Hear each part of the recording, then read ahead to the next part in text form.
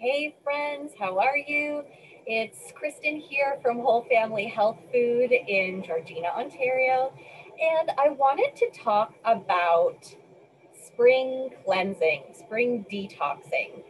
Detoxing in the nutrition world has become a bit of a euphemism for anything from drinking laxative tea to fasting to juice cleanses. So it's really, there's such a broad range of things we can be referring to or thinking about when we're talking about cleansing or detoxing.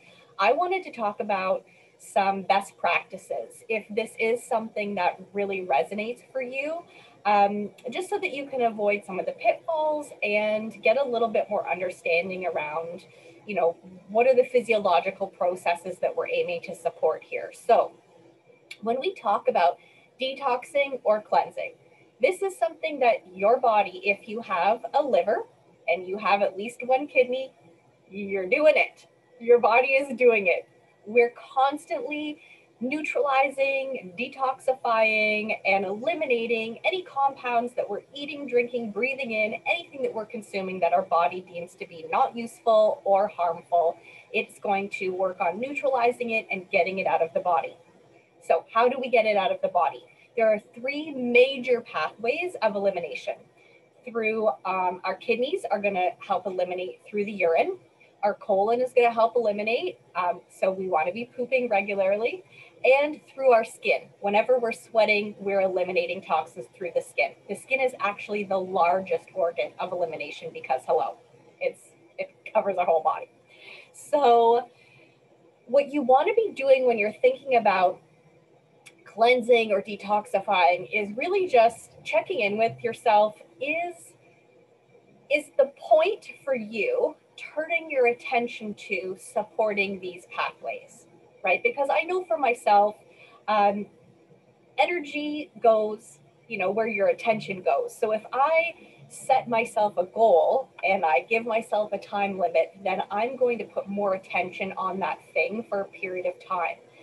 So, very often, just the energy of spring, we start to feel that we want to shake off that winter heaviness and sluggishness. And so, this idea of doing a cleanse or a detox becomes really intriguing. So, I would encourage you to just think about those three major ways that our body is always getting rid of junk and put your attention on supporting them. So, are you drinking your 8 glasses of water a day? Can you improve your hydration? And if that's an area that you can focus on, then put your attention there. That's going to help your kidneys do their job. If you are feeling really bloaty, really sluggish, a little constipated, or a lot constipated, then you want to put your focus on, are you eating foods that are fiber rich? Are you eating mostly unprocessed food, so food in its natural state, or often referred to as whole food? So how we find it in nature before it gets processed into something else. And can increasing your water and your fiber-rich food and reducing processed or packaged food or fast food, can that help get the bowels going? Very oftentimes, just those simple tweaks can help to start regulate you. If you are finding that you just have chronically sluggish bowels, or you've gotten into a situation that making those dietary adjustments aren't quite cutting it, then you can definitely add in a fiber supplement, or you can add in some probiotics. Or if you're finding the bloating is really constant, then a digestive enzyme can help support your digestion from the top end. So there are definitely things that you can do to intervene and help get that back into balance. But you want to be careful, or at least mindful, that a lot of products that call themselves detox or cleansing, especially if they're teas or beverages, a lot of them are filled with senna or cascara, which are two stimulant laxative herbs.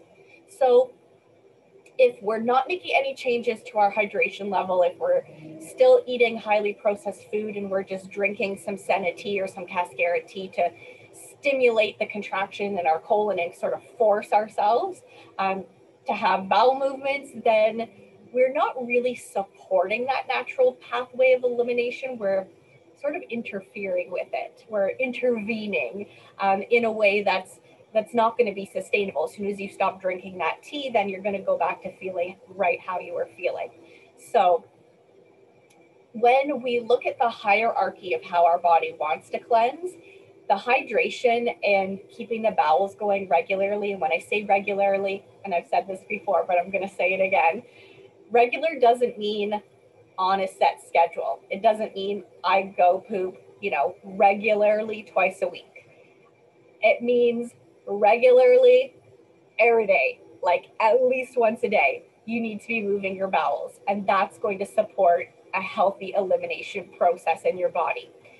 So work on those two things first, because think about it. If you're cleaning out the kitchen, and you're scraping dishes and you're cleaning junk out of the fridge and you're putting everything down the drain and the drain gets clogged, you just end up with a sink full of disgusting water, right? So if you start encouraging your cells to dump toxins faster than normal, and then you are dehydrated and your kidneys can't flush quickly and efficiently, and you're not pooping, and so nothing can get eliminated through the colon, you're going to start to feel like a disgusting sink of gross water. So the first thing you want to do, the number one priority, is keep your hydration up and make sure those bowels are moving. And then if you do want to really go a deeper level, sort of get into things on a little bit of a deeper level, then you want to make sure any dietary supplement that you introduce is going to really support your system with a lot of extra antioxidants. Because again, the more that we get toxins circulating in our system, our body uses antioxidants to neutralize toxins. So there's going to be a higher demand for antioxidant nutrients. So that's where eating that whole food diet comes in, because plant food and unprocessed food are very rich in antioxidants. You could also introduce a supplement for a period of time and boost up that antioxidant nutrition. And if you want to look at some herbs that are very supportive for the liver or the kidneys as they're doing their job, then you can look for some sort of formulation that is rich in milk thistle, which is a wonderful herb for liver support specifically. Dandelion is a really nice, gentle diuretic. It's going to help the kidneys do their job. So you want to make sure that you're just looking for all those elements in that order.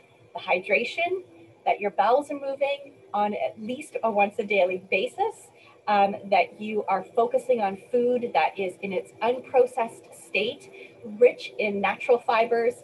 If you need to add a dietary fiber supplement, then that's the time to do it. If you need any other tools to help get that digestion balanced before you go deeper, do that.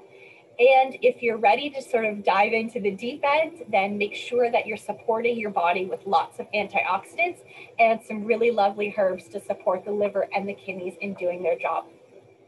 Okay, I hope that helps.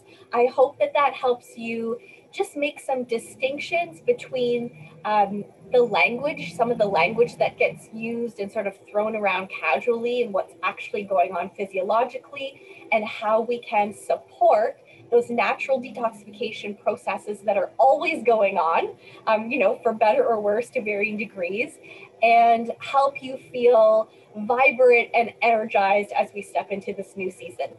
If you have any questions about any of this, you know where to find me, wholefamilyhealthfood.com, or Kristen at wholefamilyhealthfood is my email, or even better, pop in and say hi. Take care, guys, and I'll see you next time.